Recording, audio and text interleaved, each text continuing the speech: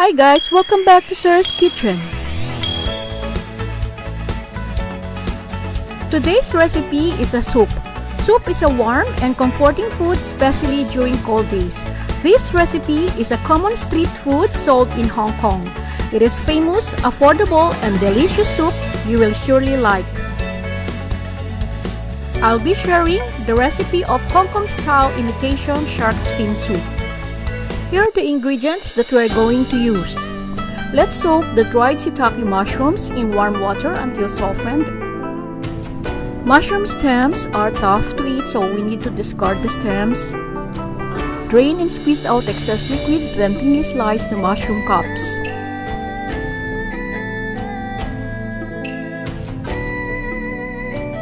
Soak dried black fungus in warm water until it increases its size. Once rehydrated, wash under running water and remove the small stem or the tough part and then slice thinly.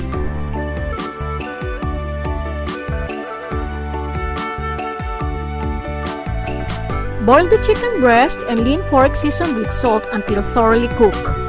Let it cool and shred the chicken breast and lean pork.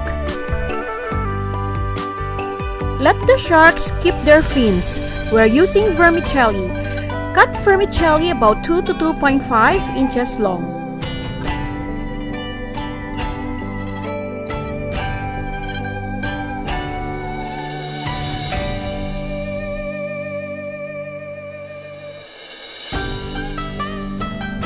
Bring to a boil the chicken and pork broth and the dried shiitake mushroom soaking water.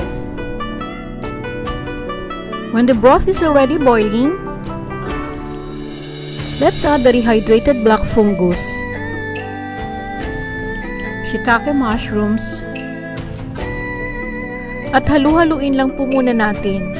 Hayaan lang po natin kumulo at pag kumulo na, hinaan lang natin yung ating apoy at pakuluan sa mahinang apoy ng mga 15 minutos.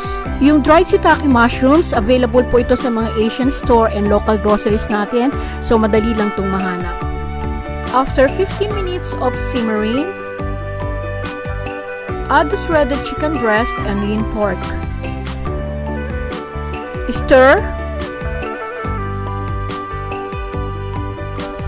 and let it simmer for a few more minutes.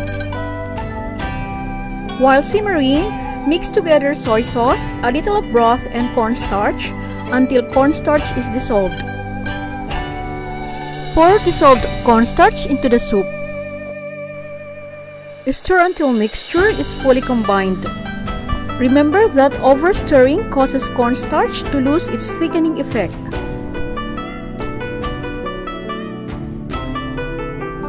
Once the soup thickened, we can add now our pre-soaked vermicelli. Halu-haluin lang muna natin.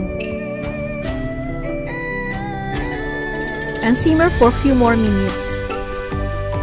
While the soup is simmering, whisk 1 egg and then pour it into the soup. Let it sit for a minute. Haluin lang natin ulit. And it's now ready to serve.